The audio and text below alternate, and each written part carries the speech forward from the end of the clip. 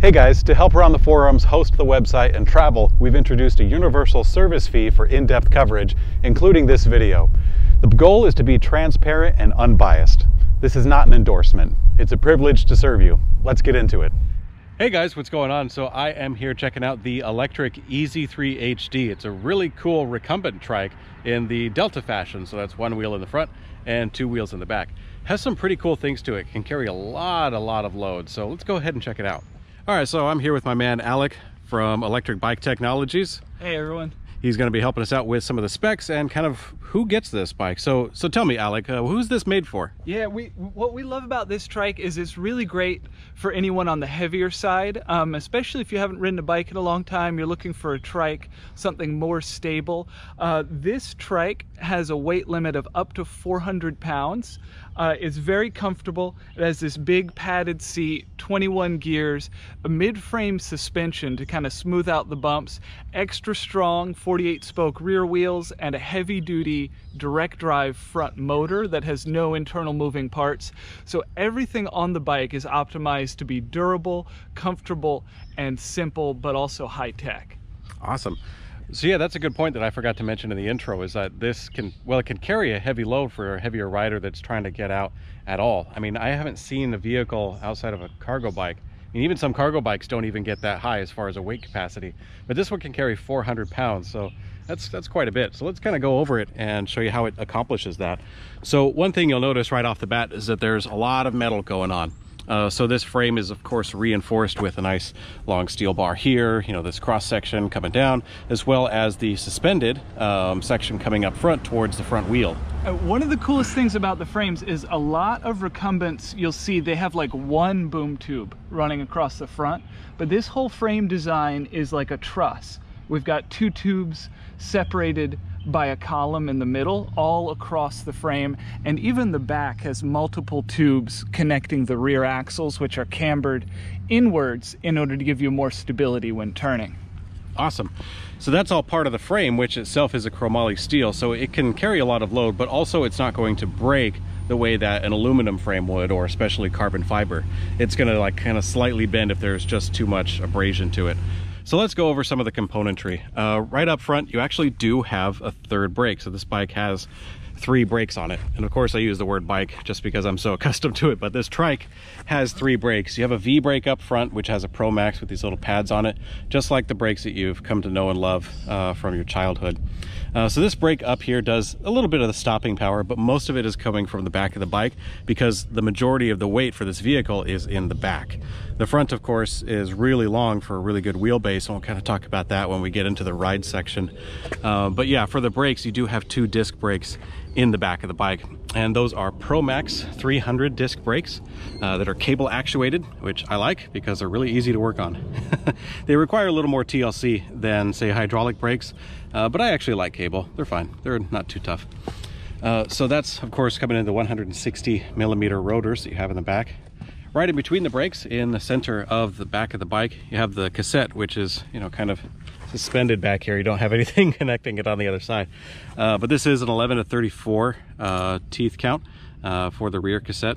And it's pretty cool because it's mounted right back in here. You can still access it through this bolt right behind the whole thing. But it's kind of neat that it's down here. And this is, of course, with a SRAM X3 derailleur that you have hanging on the bottom of the bike. So coming back up to the front of the bike, you'll notice this tubing that kind of encloses the chain. This is really nice because the tubing kind of keeps your pants nice and clean, but also it just cleans up the whole thing quite a bit, because when you're mounting the bike, because your legs are kind of going right here in this position, there's a much higher likelihood that you're going to get your legs caught up into this space. And when you dismount the bike, of course, your feet come off of the pedals and they go down to the ground, so you're kind of crossing that section again. So it's not as necessary for a traditional bike because the chain is behind you. But this is a really good thing, nice and thought out. So the handlebars are quite unique. The handlebars are underneath the seat, mounted in what a position that kind of looks backwards, so it kind of gives you the idea of tank controls, but they're not independent. Of course, these handlebars are, of course, connected together by one solid piece. So these are like a normal handlebar, so to speak, but they're just kind of mounted upside down and backwards a little bit, and they're pretty darn tall. And they do that so that you can actually get access to them because it's mounted underneath the rider. And so of course the right hand is here, the left hand is there, and okay, Alec, why don't you go ahead and jump on there and kind of show them what it looks like when you steer. Absolutely. So Alec's going to jump on here, and it's pretty natural. Yeah, you can see how, like, when I'm on this bike even, it's like I'm sitting in a chair. It's a much different experience from an ordinary bicycle where you've got to climb on, sort of balance yourself. My legs are a really natural chair-like position, and I'm just sitting on it, and then I can stick my feet up in the pedals when I want to. Cool. And yeah, that's a good point. So here he is with his feet on the pedals. And Alec, why don't you go ahead and spin a little bit? Yeah. So he's going to go backwards and not go terribly far, but so yeah, as he said, he's in a very natural seating position. It's almost like sitting in an easy chair with your hands on the arms. But of course the arms articulate for steering. So it is different than a normal bike because all of your controls are mounted in a position that feels upside down because your hands are upside down in comparison to a normal bike. So things like the brake lever here, instead of, it has a really long handle so you can actuate it with your entire hand, and that's a good thing. If they had a little tiny one, that might be difficult. You do have a grip shift for both the front and the back, and that's a SRAM 3.0 grip shift.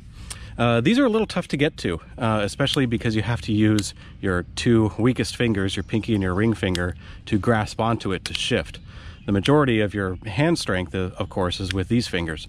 And so those fingers, the strong ones, are kind of in the way a little bit or unutilized to switch this. So you need a little bit of strength. So if you do have arthritis or if you have some other considerations, it might be a little tough. You can kind of customize this if you'd like to from a local bike shop. This is how the bike comes the way it is. So that's one thing to look out for. You do have on the left-hand side, mounted by default, this little guy for the screen. We'll kind of talk about that in the electric system when we get to it. Coming over to the other side of the bike, also talking about the controls. The brake and the shifter, of course, is mirrored on the other side, but on the right-hand side, you do have the throttle, which is mounted on the tippy top of the handlebar there. The throttle is cool because it's actually pretty easy to access. You can, if you want, put your palm on top of it and rotate your palm to kind of engage the throttle, which is pretty cool. However, it's not entirely clean. You know, you have the cable kind of coming down here. It's not like gonna hurt you or anything like that. It's not gonna get hot, but it's not a very clean look. But you have to make some kind of compromises when you're making a vehicle so unique as this. You know, this entire vehicle is something that has been put together using existing parts aside from perhaps the frame and a couple of nuts and bolts. So this is not a bad solution, but it certainly isn't optimal. It's really tough because you don't have a lot of real estate to work with. On a traditional bike, you have handlebars that are crossing over the person's body and you have a lot of space. But here, you have the handlebars coming up, you don't have a lot of room to work with, so you can totally understand why they'd have to make that choice. So kind of moving up to the front, this is the suspension. I guess it's a mid-suspension. Yeah, we call this a mid-frame suspension. And what it does is it soaks up the bumps. Say you drive over a pothole or that sort of thing. Allows the front of the frame to articulate. And inside here is an elastomer, which is like a composite material. Think of a rubber that's covered up in here that flexes and allows the front of the frame to pivot like this as you go over a bump. So it helps to smooth things out back here where you're seating on this big ol' squishy seat here. So that's cool. I guess it's kind of the opposite of a hardtail. Yeah, in a way, exactly. Because you have a suspension. No, maybe it is a hardtail because you have a suspension in the front of the bike. Yep. And nothing in the back. Yeah, I guess it's almost like a suspension fork, except it's in the frame, okay. I suppose. So it would be a little bit like a hardtail in that sense, that the front is suspended, the back isn't. But it's not the fork that's doing it, it's the frame that's pivoting right around the middle. And on this bike, it works pretty well for what it does. Okay, so coming back up to some of the component selection. So in the bottom bracket here, which is, I guess you'd call it a front bracket, in the bottom bracket area, you have this kind of universal spider system for the crank, which by the way is a 170 millimeter crank. These pedals have a metal on the outside with, of course, the reflectors, and a plastic bridge with a metal core that kind of goes into the crank itself. So on this crank, you do have, by default, a 32, 42, and 52 tooth count for each one of these rings. And you do have a front derailleur, which works pretty good. I mean, they have a lot of space on this part of the frame to work with. So if you wanted to, you could totally get something bigger. You can kind of choke this up a little bit and get some extra space if you wanted to mount something to go a little bit faster. So you do have, I guess what you call a normal headset up here. It just doesn't connect to handlebars. It just gets capped out, and that's coming into the front solid fork into the direct drive motor. So yeah, let's go ahead and take the opportunity to jump into the electric system. So this is a 500 watt direct drive motor way up in the front. And you might think that it interrupts the balance when you have a motor that's this far away from the rider. But with such a long wheelbase and such a unique vehicle, it actually works out pretty good. Because you do have a fair amount of weight from this heavy direct drive up here, but that actually counterbalances, in a way, a lot of the weight that's in the back of the bike, particularly if you're a heavy rider. Okay, so one last thing about the mechanical system I forgot to mention was the tires. These are a 20 by 195, and they actually have a peculiar thing about them in which they're very high pressure. They have a pretty thick bead on the tire itself, so you can actually get this thing from 85 to 110 PSI. And they do that, of course, to accommodate the possibility of a very heavy rider on this bike. So you need a pretty high pressure to avoid pinch flats, as Alec was telling me. So yeah, so continuing on with the electric system, we kind of talked about the direct drive motor here coming up to this waterproof plug, which is nice. So if you need to get this off, of course it's a heavier wheel, but you do have a nice easy connector right there. You can pop that off and then you're ready to rock if you need to change a tire.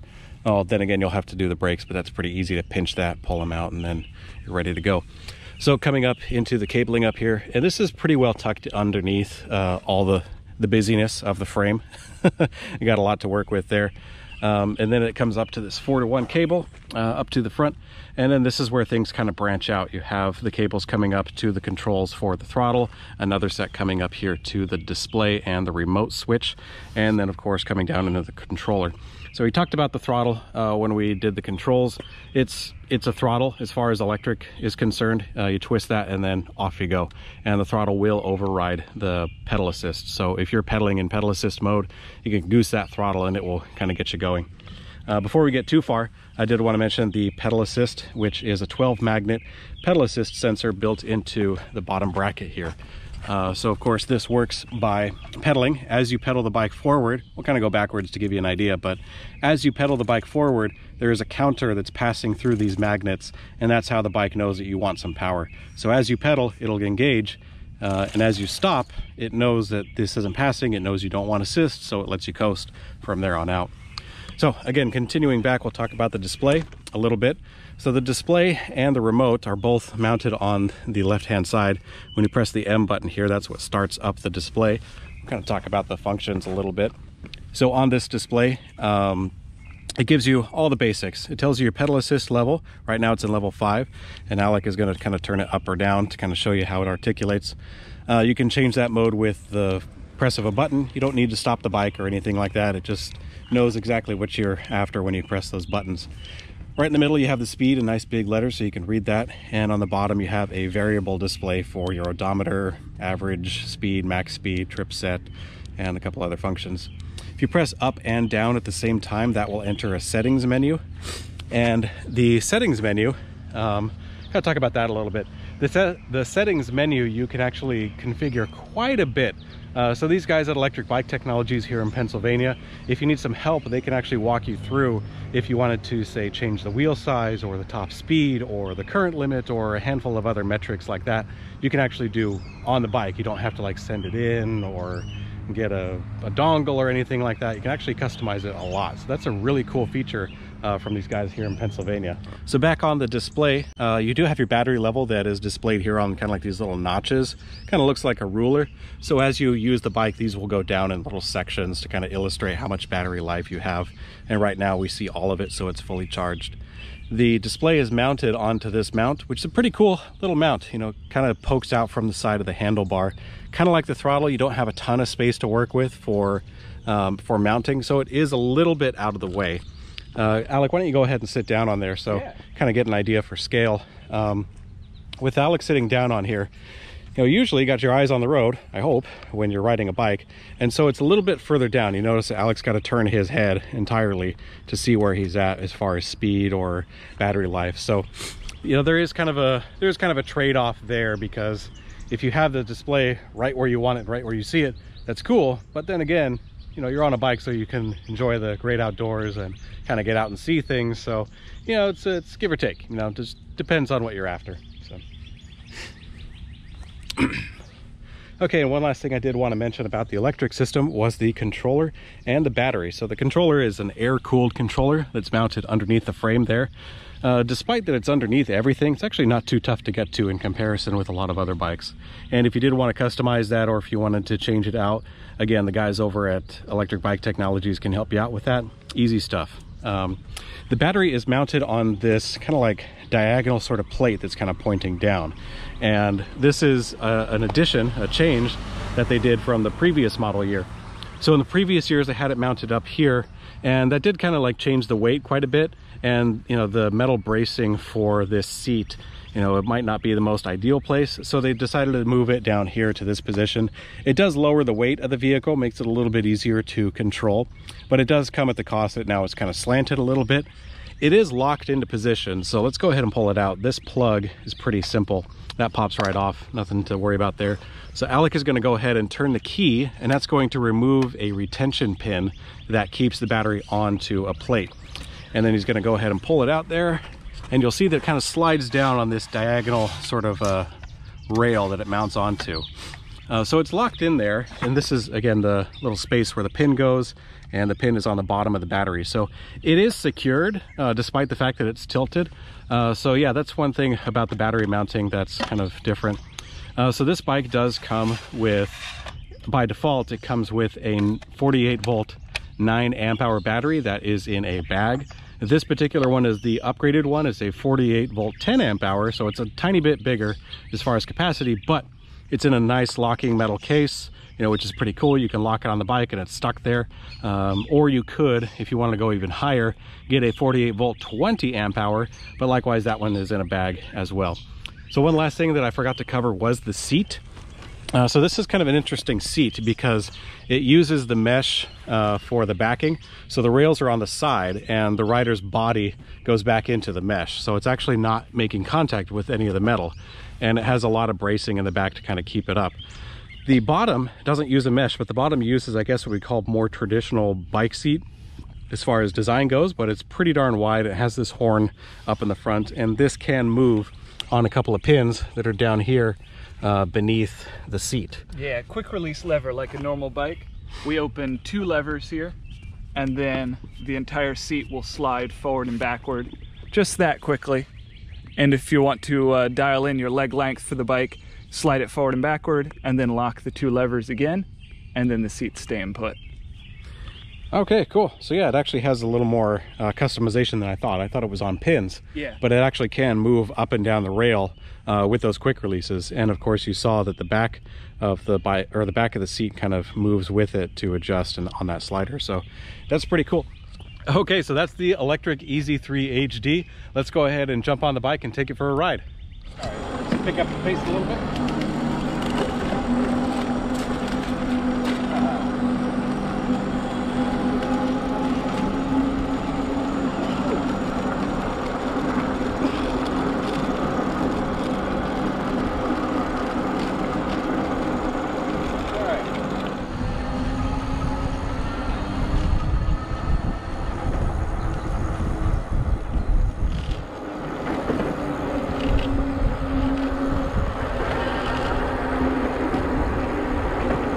All right, so here we go on the EZ-3 HD. It's actually a lot of fun.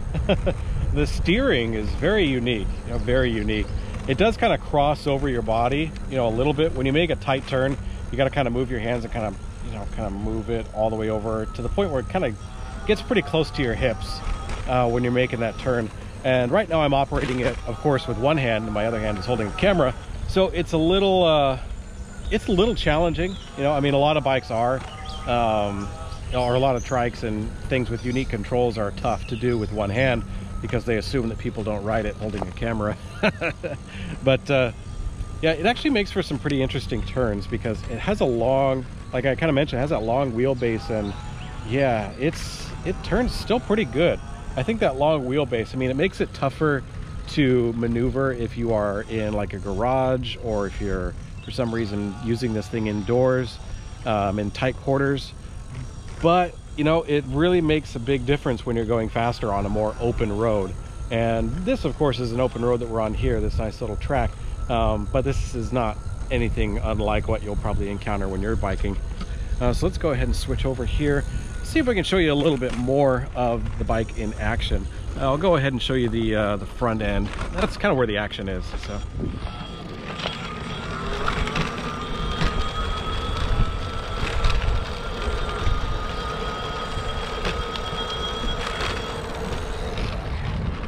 now I'll show you a little bit of the back end. Let's go ahead and switch gears a little bit, kind of change things around. All right, here we go.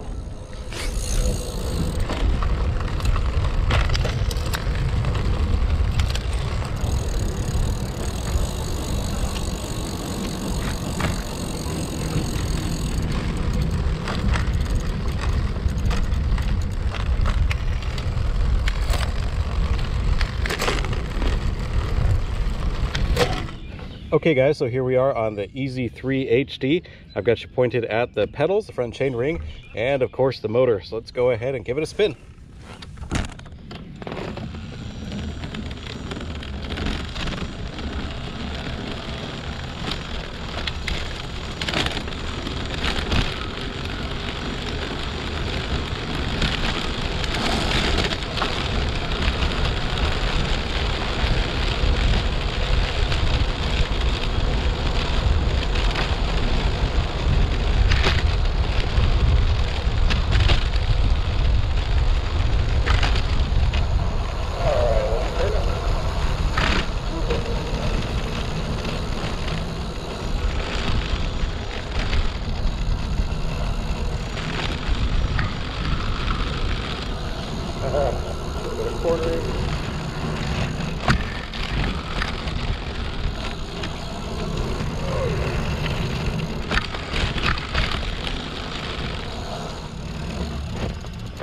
So, actually, you know what? I was quite surprised. I thought that the tightness of the steering, especially on the far end of the spectrum, when you start to get the wheel turned all the way that way, I thought that would be really tough, but it did pretty good. I think the really long wheelbase helps out a lot. You can actually turn pretty comfortably, say somewhere around 13 miles an hour or so.